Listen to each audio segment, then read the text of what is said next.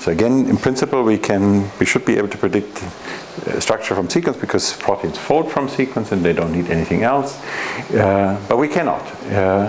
We can do sequence comparisons, we can do sequence proper comparison, proper comparison, so we can see whether a pair of proteins in particular realms here has similar structure, but we cannot quite predict it if we don't know. We can predict it through homology modeling, and with that we sort of cover half of the database. But simply uses the feature that similar proteins have similar sequences have similar structures. And again, we can sort of half the protein universe we can do. Bad news is, for most of the proteins we cannot do anything. We can also not use sort of MD simulations to predict structures. We can use that sort of thing for some short proteins, but it's not good enough to do everything. We can also not use Google Fold. Maybe one day we can. Today it's just not available for that scale of things. So currently it's not available at all, but it may become available for some proteins, but at this point at least not on that scale. So that scale being 75 million. Proteins, for instance. And what is available on that scale is simplified prediction method. We begin with secondary structure prediction. Secondary structure in terms of alpha helix and beta strand, that's the way we're going to simplify the problem. Both are stabilized by hydrogen bond formation. So again, is intrinsically a 1D feature. Comparative modeling can sort of model half of all the proteins. It's a little bit less in terms of residues, not quite half of all the residues, but still. And we are, again, DSSP, we're looking at secondary structure from DSSP. I showed you that particular peptides are always observed in the helix, others in the strand, loop, and some peptides in both, because secondary structure formation is not only local. Helix is more local than beta strand, but somehow ultimately both of them have some non-local components to their formation, and that leads to the situation where, depending on how the environment looks, the pentapeptides would be either here in the beta strand or in the alpha helix. The simplest solution for secondary structure prediction, in fact, take known structures, find the longest consecutive runs of motifs that occur only once in one of the three states. This will cover some. That would be sort of the simplest secondary structure prediction method that can essentially find the helices from the database that you have. But the problem really is you will not cover every single protein. And the first really simpler first method was even simpler than that. That goes back to secondary structure being postulated in PNAS, and that brought Szent-Györgyi, and shortly thereafter, sort of 5-6 years thereafter, to the idea of having a secondary structure prediction method. That was the first secondary structure prediction method. In fact, it simply said that a proline breaks a helix. Since a proline breaks a helix, wherever I see a proline, before was a helix, afterwards there's not. So that's the simplest secondary structure prediction method you have, was then published in Science. And again, mind you, this is 57, first structure is 58, 60, so that predated the first structures. But the person behind it is Szent-Györgyi, who in fact got a Nobel Prize for something related to vitamin C, which is interesting because another person who sort of developed or got a Nobel Prize for vitamin C is Linus Pauling. Worked on it, didn't get a Nobel Prize for it, but worked on it. Okay, again, proline breaks the helix, as simple as that. Now, if we sort of generalize from proline for all, I simply do a matrix in which I compile the probabilities for a particular amino acid to be in a particular secondary structure, and then I do a greedy approach. We talked about that.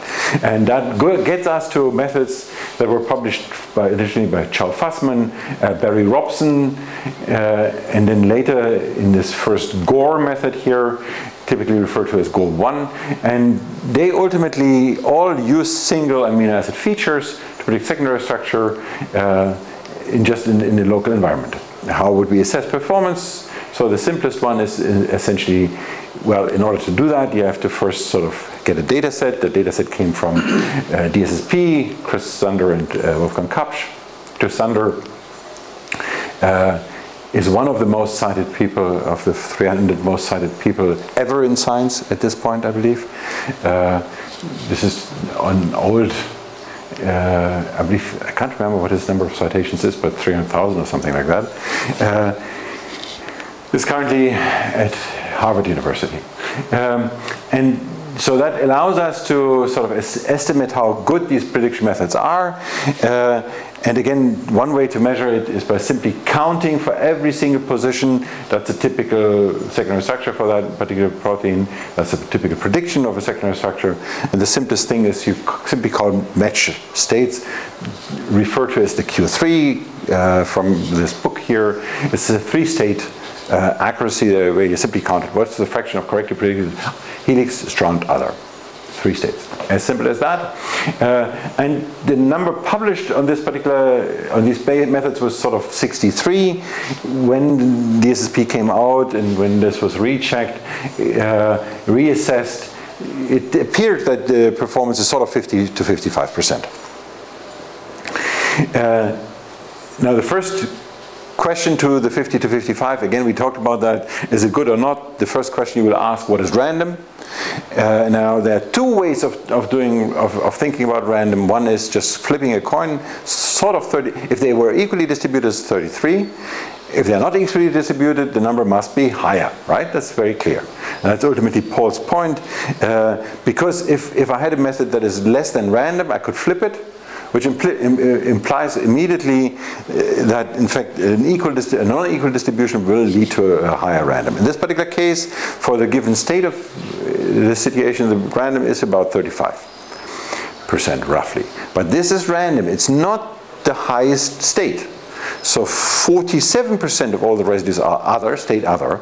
If you always predicted other, you would get numbers that are 47 that are not that far away from that performance. But that's a dumb prediction. This is sort of optimizing the Q3, but really not doing anything in terms of secondary structure, because we always say there is no secondary structure, essentially. There's only one state that I predict, right? But these kind of background things you always have to look at. Now, what would you do to improve? We discussed it, or you already came up with that idea. You look at segments rather than isolated amino acids. And by the way, that was in fact behind developing DSSP. They wanted to have sort of a segment-based prediction method initially. Later came a method that the biology of it was implemented by Jean Gagné, the math by Oscarthorpe and Robson. And the performance that these methods essentially got is sort of 55 to 60%. Again, it's a conditional probability. So you compute the probability that the central line, now flanked by other residues, is still breaking a helix. That ultimately is the idea, right? Problem of that method is, well, the first thing here is it's not reaching 100%. And since at that point we're talking about the 90s, people had tried many different methods, and all these methods sort of had hit the same ceiling.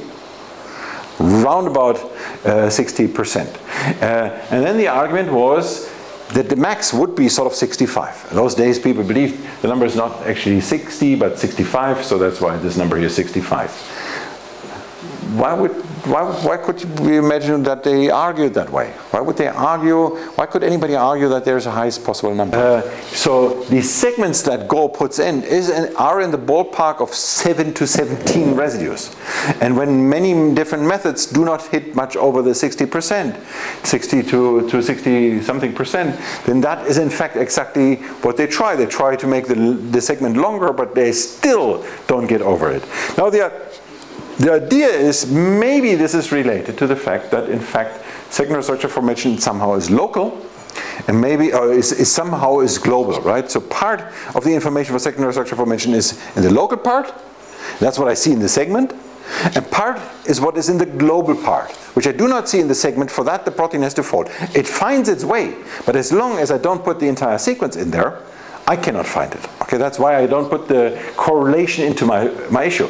And then what I would expect if that were the case, I would expect that if I looked at the beta strand performance, then the beta strand performance would be lower because beta strand is less local than alpha helices. And indeed this is exactly what I observe. Beta strand performance is sort of 40%. For some methods, beta strand, in fact, again, is below random. In this case, as we discussed, you cannot just flip because you cannot flip for one state. Now, there's another issue that traditional secondary structure prediction methods have. They predict short segments. Let me illustrate this on this observation. And again, imagine this in principle has to be one beta strand, so this has to be EE. and this E has to have a second E. I should correct for that. Now, if that were the actual prediction that you have, you know that helices cannot be 2 residues long. So in this particular case, you do not know, do I cut the helix here, or do I make it longer? The same thing is here. Well, this is a sort of real helix length. But you also know that typically E's are not isolated E's. So is this sort of longer? Is this helix actually an E? Is this helix an E? Or are there none? So the usefulness of a prediction that sort of has some of the elements right, and by the way, this I believe is exactly the 55% Q3 in this particular case. But it is not that helpful because the segments are too short. Now, one hope is that we can address all of these problems by introducing machine learning, or was. And here, let's begin with the simplest idea of machine learning, a neural network, where you have input units, you have connections, and you have an output unit, or units, a layer of units. The way the computation is done, you have a value of the input unit, here 1. You multiply it with this connection, in this particular case happens to be 1, so 1 times 1. That is what comes into here. You do the same here, comes into here, you sum these two, and then you have some trigger function. So essentially, summing these two is implying that what you do is you do a vector product. You multiply this vector of input units with a vector of connections. These are the two vectors. You project one onto the other, essentially. That's what this operation does, nothing else. And the trigger function, some sigmoid function, for instance, the hyperbolical tank, is such that if the value, if the sum over these values here is high positive value, you switch it to 1. If it's a high negative value, you switch it to 0, and some sort of differentiable shape in between. This is essentially the entire operation. And with that operation, what you can do, you can classify points, open and dark circles. You can train to classify them. Now, training to classify them with the first initialization of those connections, you get a certain error because you get an output. You know what you want, you know what you have. You do a sort of square root of the square of the same. You sum over the square, and that's your error. And then you train the system by simply, if that is your error space, up goes more error, that's the connection space, you walk down the error landscape, right? So you go down such that you choose to change the connection such that the error decreases. And the way you do that is essentially you present to the system the samples and go one step down. So this example, but I don't have the patience to go through it, essentially gives the example how to do this for this simple example. What you produce with that is a line in space. So shown are here 4 different lines that all completely correctly classify those points. How would the line look for these points?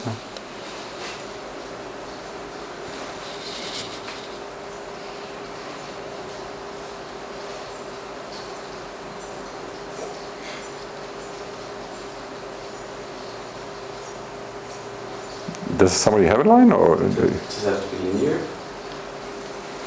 Yeah. That is one way the line could look. Yeah. Exactly. Well, in this particular case, the line has to be linear, so this is not quite an option. You could do it with 2 lines, but you cannot actually do it with 1 line. And with essentially 2 lines, you introduce a second line by a hidden layer. Okay, this is sort of a simplified way of saying that. Now, when we think about deep learning, it's not that with every layer now we get a new line. So then we get into a hyperspace, and in fact the hyperspace comes already by exploding the number of hidden units. A second line, ultimately this introduces a second line, a number of hidden units goes up, implies we get to a higher dimensional space and things get no longer that simple to interpret. But ultimately it is called hidden layer simply because this is the input, you see that, this is the output, and in between there's just some computation. The way the computation goes, just the same as before. You have an input, you multiply it with a connection, input with a connection, you sum over the inputs to that unit, you apply the trigger function, then you do the same thing again. That is the input coming here, you multiply it with a connection, do sum, so you do this and that, you sum over all of that, and then you apply the trigger function again. It's just repetition of the same thing. And in this repetition of the same thing, so the second one is the nonlinear step. you have a simple error, and you simply change the connection by going downhill. The way you go downhill, so you change the connection at some time step t plus 1, such that you do the derivative of this function here, downhill. Down means minus. Epsilon is a certain step width. You jump somehow. You could sort of change this algorithm to go to always the next local minimum, but that's very CPU intensive and not realistic. So there are algorithms to do that, but in real life it doesn't really work. In real life what works much better is to do little tiny steps. By the way, that's one of the free hyperparameters you choose. The problem is it gets you in some situations into local minima. You get out of the local minima by having an uphill move. And the uphill move essentially is you have a new parameter, so those are the free parameters of a neural network, plus the number of hidden units and the way you choose the input features. This is the momentum, what people often refer to that. You simply take the change from the time step before and you go uphill with that. Now, so the idea behind it is you present every single sample in your data set once and then you do a change. So the t is given by presenting samples. When you train neural networks, typically you choose this number to be close to 1 in the beginning, and so you make it very, very fast. Typically this is sort of 1/10 of that one here. But then once you know how the problem is right, you make it smaller and smaller and smaller. The smaller this is, the longer the CPU time, but the smoother the training. So once you know how to basically set up your system, you will use a number that is as small as possible. That will give you the best results. And then you see something such as this one. What do I show? 2 curves. Training time, essentially the presentation time. And now this is not error, this is accuracy, so it's 1 minus error. 100% means correct, completely correct classification. And I have 2 data sets. What are these 2 data sets? So there could be very specific data sets. The typical interpretation of this figure would be whatever those 2 sets are, this is the point at which overtraining begins. So if it were, as Paul says, that is a very specific data set and this sort of homogeneous data set, then you see that the one data set behaves differently from the other. Since you want to have something that is sort of for all data sets, somehow something happens here that is specific to some data set, only to the green set, not to the more generic or general data set, the blue one. I have to make this point again and again and again. This is the way you find it in textbooks. This is essentially what is referred to as overfitting, overtraining. And in real life, this is almost never what you observe. I'll show you some other case. So essentially, what we typically say is this is training set here, and this is referred to as a cross-training set, a testing set, a validation set. There are different words for that. And I get into some of these words in a moment. Let's get back. My circle represents all the known data. Okay, now the point is I develop a prediction method on all the data I have today. And the data that I have today, I believe, I have to assume that the data that I have today is representative of what I'm going to see tomorrow. All right? Because if that wouldn't be the case, I cannot develop a prediction method. At least, what else can I do? I cannot. There's only the data I have today, and if I know absolutely that that the data tomorrow will be completely different, and that the data today has no relevance for the data of tomorrow, then I have to simply say I cannot develop a method. Okay? I will assume, if I develop a method, and I always begin with the assumption that what I have today somehow is relevant for tomorrow. There may be an oversimplification. There may be completely new things that I will discover tomorrow. But at least for some of the things that I will see tomorrow, they will be like what I see today. Okay, that's the first important assumption. And there's nothing else I can do than use today's data or not develop a method at all. Okay, those are essentially the 2 options I have. Now, the next question to you becomes, I write here all experimental data, all available experimental data. Is that right? So the conclusion is I have to split my data. I have to remove from the available data the redundant part. And after I've done that, so all my available non-redundant experimental data. Once I have that, I have to split that, for instance, into two sets. Into a set that is called training, which I use in order to train the neural network, and a set testing. Okay, what is the testing set used for? For validation. Often this is also called a validation set. So it's essentially used to see how well my method performs, right? Okay, now I have this situation where I see that method 1 uses 50 hidden units, method 2 uses 25 hidden units, method 1 gets 62, Q3, and method 2 gets 65. On the same data set, of course. Now what? That's what you observe. And the conclusion is what? What's n? Number of hidden units. I'm sorry. I'm sorry for that.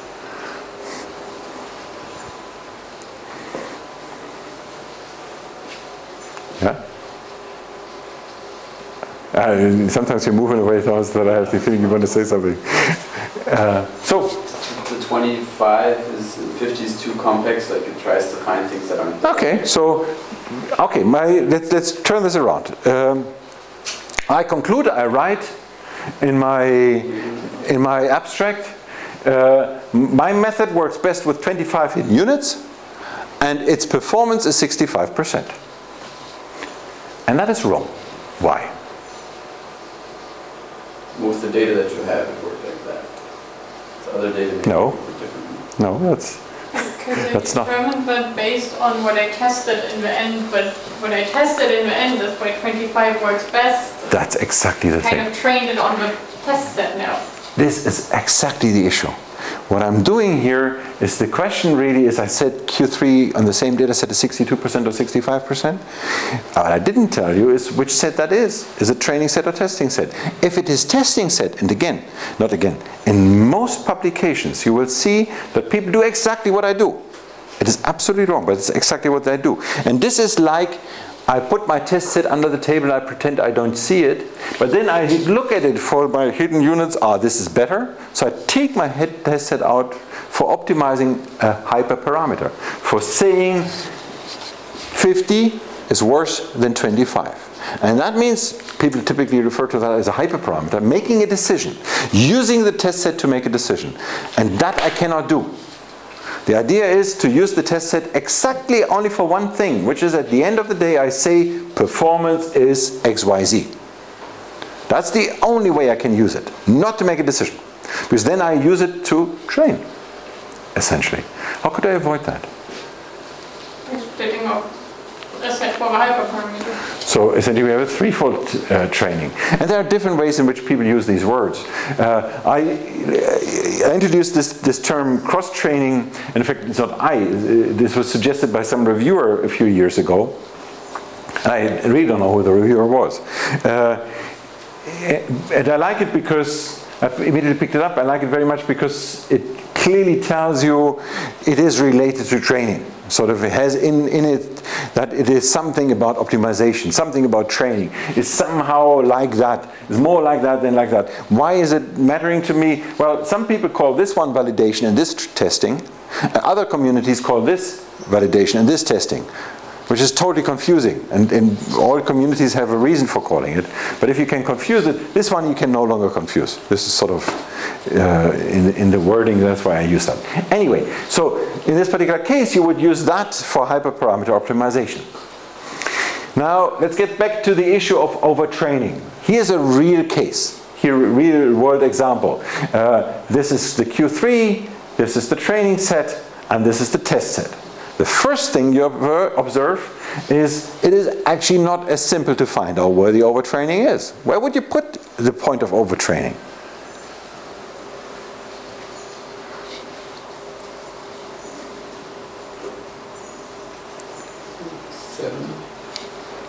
Okay, so here. So one absolutely. So if in the algorithm you would say pick the highest point, that is 7. That is this point.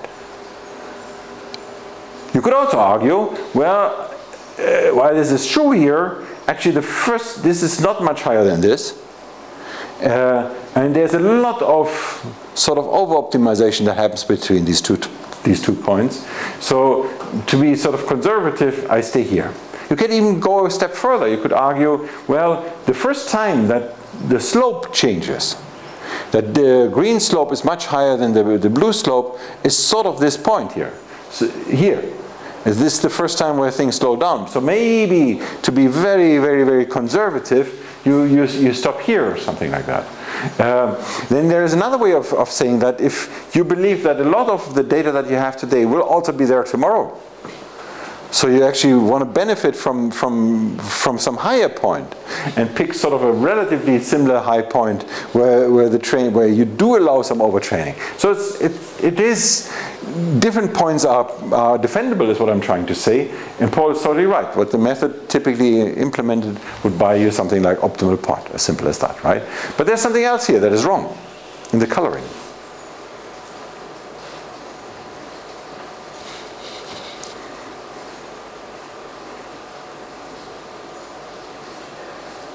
Is that on the training data or is that on the... That's training data, yeah. Because that's the dark green is the pure training, and aren't we interested in the cross training? Yes, exactly. That's really exactly the point that I want to try to make. So we have to make the decision on when we stop. It's not in the slides. That's just what I did before I was sitting here. Before we started. So the decision on where to stop has to be done exactly on this cross-training set. Okay, that's the point of this slide. And again, so this is very different from the typical toy example. Let's get back to the secondary structure prediction. The problems of methods had been they are not 100%. Peter Strand is sort of random, and they're short segments. Okay, let's just we now have we put the neural network into this. Onto this problem, and the way we do that is we cut out 13 consecutive residues from a sequence. Each one of these yellow blurbs here is presenting 20 amino acids, so it's actually 20 input units. So what I show here is 13 times 20, which is the sparse encoding. We could do it in different ways, but today people call that a hot encoding, but it turns out sparse encoding is actually the best way of doing it. When you look in more detail, you see that there is another unit here. It's actually not 20, it's 21. Why do we need that? Yeah?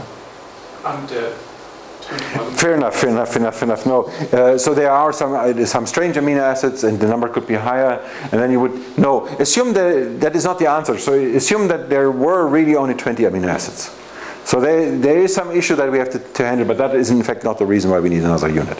So if there would be 22 or 23 or 24, whatever the number is of strange things, we would still need one more. Why do we need still one more? We need a spacer, as I like to call it. Any idea why? So the way I do that, I did not spend enough time on this. The way I do that, I predict the secondary structure of the central residue in this window. So in the window shown, I predict secondary structure for this proline here, which happens to be in this particular case in a strand. So the output answers to the question, what is the secondary structure of this residue?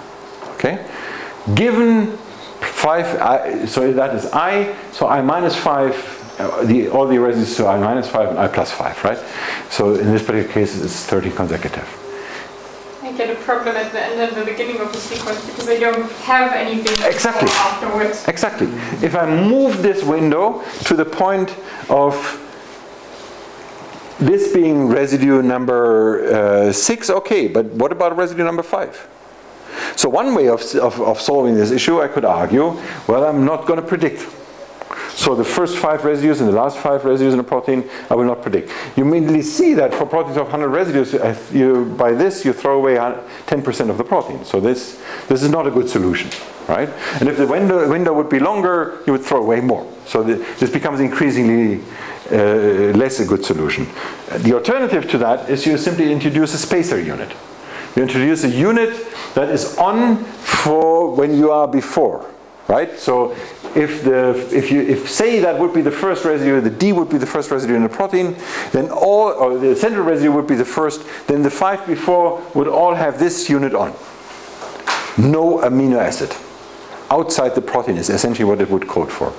Right? And the last ones too. Is that clear? No? It didn't make click. So let's just assume we have this is my first residue, my second, my third, and my fourth, and so forth. Now I have a window of 3. And in my window of 3, I want to start with the one, the central residue is this residue, my first in the protein. So this is my window here, and this is my protein.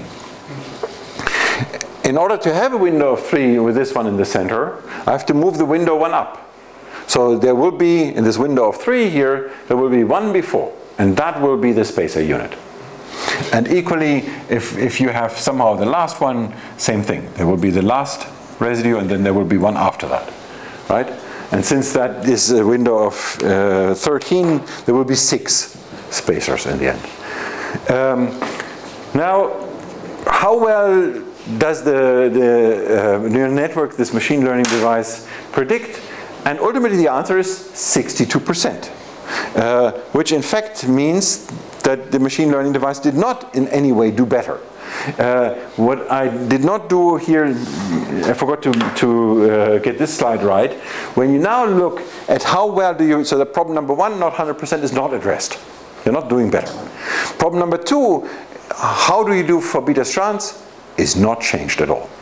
It's also just a little bit better than random. It's sort of 40%. But now actually there's something that the machine learning allows you to do. It allows you to simply scan what happens while you're training. This is while you're training, the training time, so to speak, where every single time step is you present all the samples you have once. Okay? That's 1, twice, 3 times, 4, so this is 10 times. This one here is the accuracy to which you predict the 3 states, each of the 3 states. Where this blue is beta strand, red alpha helix, and green other, the state other. So this essentially would be the percentage of correctly predicted beta strands, percentage of correctly predicted alpha helices, and other. So I hold the point that beta strand is somehow learnable, and that if I had stopped at the beginning, I would have missed that reality, that some of the beta strand can be learned. Again, overall, if I look at the entire circle here being the fraction of all correctly predicted residues, then that is the fraction of the correctly predicted residues that were helices, and that is beta strand, and that is the state other. This second circle is the fraction of all the residues. That's the fraction of correctly predicted, fraction of all residues. What do you see? Beta strands are like least amount. That's true. The blue is the smallest. I sort of see more than that. So almost look identical. Yeah, that is the. Maybe That is off by like a pixel or 2, but that they look very similar. Does this give you an idea? But now maybe we've learned all that we can from our data. Why? So, given the distribution, yes. Oh, it learned the distribution. It learns the distribution. How could you test? By changing the distribution. So, let's just try where we, in fact, change the distribution, right? And one way of changing the distribution. So the way this thing works is you change your connection with one, you randomly sample all your samples, your training sample. Randomly sampling means you sample them in the way they exist in the database, right? You pick at every single time point, you pick a helix that is 30% of the cases, so the probability of picking an H residue is 30%, right, on average. And you're just tweaking that by every single time picking one from each of the 3 classes. Which means you oversample the lowest class, which is strand. You will oversample that because you're now forced to every single time point pick one from each. Okay? So So completely balanced in that sense. You balance that all three states are equally distributed, which is tweaking the real distribution. So you change the real distribution and you just present them during training in equal numbers. This is the unbalanced, this is the balanced. And so the red, as you see, disappears behind there simply because it's exactly the same curve. What you get as a result is a method of which the correct predictions are this. Now, the Q3, unfortunately, is a little bit lower. It has to be lower because you predict the minority state better, so overall you make more mistakes. It's just the way it is, right? But there's a very, very important reality that comes when you see that. You remember this argument, beta strand is predicted less accurately because it's more long range. Is that true? Absolutely not. Because I have not used any long range information. I've just changed the composition of my database, done nothing else. I've not even done that. I've just oversampled my data. Because in my assessment here, I use the original distribution. I'm not even sort of cutting my data set. I use exactly the same data set, only change the dynamics of the way the system learns the data. That's all, right? And you produce exactly the same, yes? Let's point out how to make 3 different classifiers. So that is now, unfortunately, you're totally going many steps ahead. So the question then becomes, how do I actually, since that overall has a better number, this has sort of a better feature, how do I sort of do the best of both worlds? And I actually end up having a bunch of different classifiers that I then average. Indeed, that is unfortunately the way out. But it also shows you that if you sort of understand your data, then you can actually learn something about the problem that is highly non-trivial and that people who are experts in the field have overlooked for years. So they said that beta strand is local, makes a lot of sense, but not all sound explanations are right. Okay, let's get to the next issue. The next issue is that there are short segments. So a typical observation is that a beta strand on average is 5 residues long, a helix is sort of 10 to 11 residues long, and that is what you get from the prediction. How could that be? How could it be? In fact, you have cases where the machine learning predicts an isolated H residue. Although we know this is not true. How can that be? How could the system learn that? I again repeat the way the training is done. You go downhill in this error landscape. And the way you go downhill is you pick, for every single time step, you pick samples. Or in the balance, you pick 3 at random. And then you move on and you optimize the function.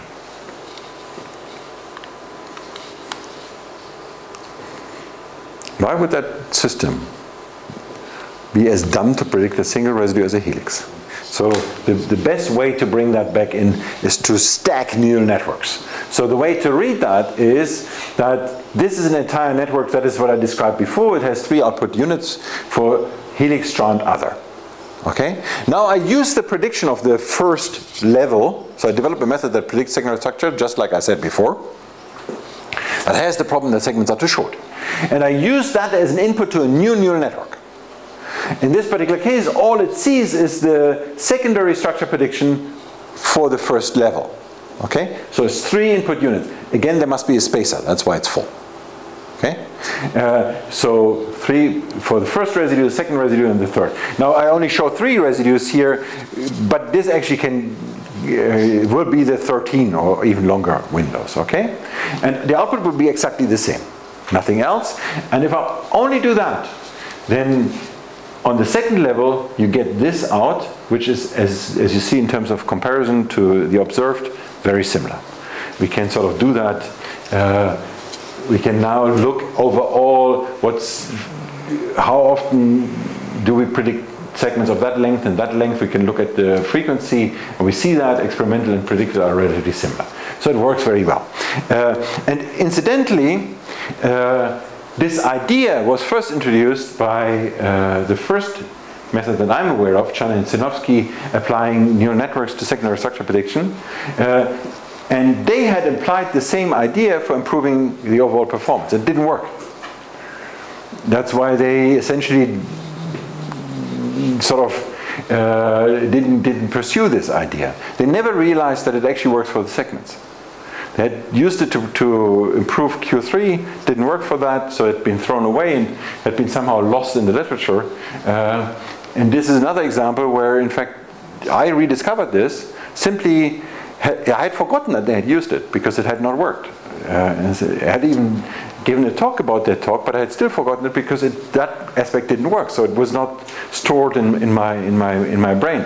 And since I had forgotten it, I could reinvent it. And I reinvented it clearly for that purpose. And for that purpose, it absolutely worked. So there's a slightly different, we talked about that already, Paul's idea. Another way of doing that goes back to Gianluca Polastri or somebody in Pierbaldi, but there's somebody else who is Paolo Frasconi here, that's the publication I meant, where essentially what you do is you feed back the prediction into the neural network. You have a feedback, today referred to as LSTMs, so that's another way of doing that. So essentially you wire the network differently, and they work very well. LSTMs are in deep learning everywhere now. They are slightly more complicated to train, but it works here too. But still, at the end of the day, we have the only problem that the prediction performance is still about 60-something%. So we do better on beta strands, we do better on segments, we have improved two aspects through the right way of using machine learning, but we still have not sort of captured this main issue of the 60%. So, and that is where we get into the third generation methods to cut down on the 60% number, and how can we do that? So the real answer is we somehow need to bring in more information into that window, and ultimately the answer is homology. Let me explain that. Again, I'm back to the HSP curve, number of residues aligned, percentage sequence identity. Everything above the blue line essentially has a similar 3D structure, if naturally observed. For instance, if you have 100 residues aligned and more than 33 of those are identical, these two proteins essentially have the same 3D structure. Which means, to turn that around, in 100 you can change 67 and you maintain structure. Now, I go to the lab, I change 5 residues, and I change the structure. How come nature can change 67 and I can do only 5? Well, you can argue that is sort of my limitation, because I'm a theoretical person because I cannot do that. But it's also true nature has much more time. And in fact, nature has the time to make the very unlikely thing come true. A neutral variant is very unlikely. Most variants are going to knock out something. And nature will only those will survive. We see only those that work, right? All the things, the most things that don't work, we don't see. That ultimately is the secret underneath. And that, to turn that around. This means that where in my protein I can change what is very informative. And that is when you look at the simple sequence alignment, for instance, this one here, you see of the SH3 family that essentially there are 4 more or less entirely conserved columns here. When you look at where these columns fall onto the structure, you see that the first one comes here and the last one comes here. This is not stereo, it's 2 different sides of the molecule. You see that this one and that one here, there are somehow similar in space. Now, since they are similar in space, what happens here, in terms of sequence space here, will affect what happens here. Why?